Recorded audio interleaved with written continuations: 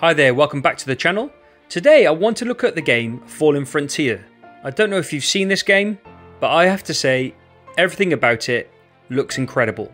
And I've planned to make a 6-video series looking at some of the key features of this amazing looking game, and this being the first. Today let's venture into one of its core mechanics, building and upgrading structures.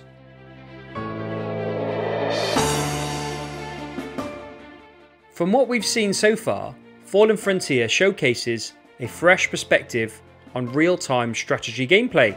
As a player in Fallen Frontier, you're expected to wear more than just the mantle of an RTS commander. You're poised to become an interstellar architect, burdened with colossal responsibility. Each decision you make, each resource you manage, and each blueprint you lay down will echo throughout your expanding network of holdings. So meticulous attention to detail and a flair for long-term strategy are essential. Take for instance the concept of shipyards. These structures will likely be your industrial giants, the lifeline of your naval prowess, and the manufacturing houses where your fleet takes shape. But the developers envision them as more than mere production units. They could be a bustling facility where you could upgrade your ships, retrofit older models, and customize your vessels to better handle the vast unpredictability of space. There's a symbiotic relationship here. Your shipyards fuel your fleet, and in return, your fleet ensures the growth and safety of your dominion.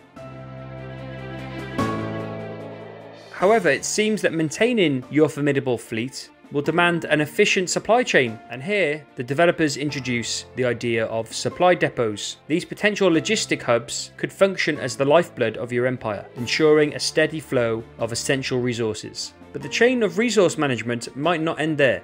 The raw materials you gather from around the star system will need processing. This is where refineries could come into play and be the industrial core of your empire. It seems that these facilities turn your raw materials into vital resources, promoting growth and your prosperity. Fallen Frontier is about continuous evolution and expansion.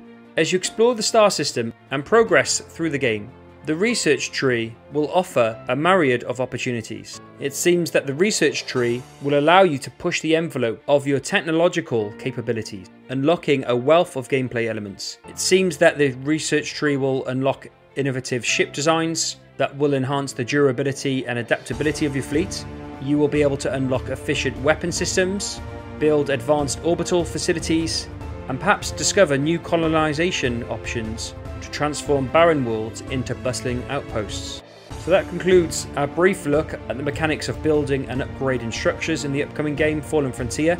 If you found today's video insightful, I'd appreciate a hit on the like button, and if you haven't already, consider subscribing. Thanks again for joining. Take care.